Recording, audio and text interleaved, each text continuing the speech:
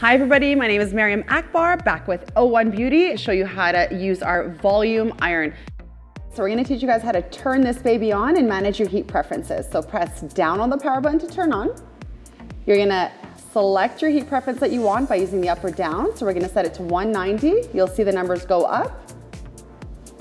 And there we go. Why this is amazing is because you lock the temperature in, so when you're actually working on it, you don't accidentally press the button and change the temperature.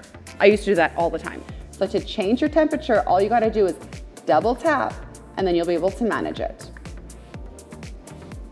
Perfect. So to turn off, double tap and hold. So we're gonna section the top hair, flip it over to the other side. All right, so we're gonna get the first section.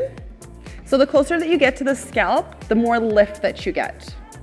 If you guys notice, we're not crimping too close to the face. You wanna leave a little bit of room and then crimp behind that.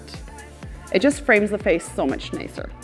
Stamp it for about 3 to 4 seconds. It works really quickly. I like to stamp just under it. Flip, and we'll work on our next section. Now let's say it feels a little bit hot and we want to change the temperature. Again, double tap, it unlocks it, and we can go ahead and navigate the temperature as we wish. And we're gonna flip, cover that, they'll never know, before and after. So why don't we do the other side so that it matches, and then you can actually get a feel of how easy it is to use this product. Wow, this is amazing. What a difference.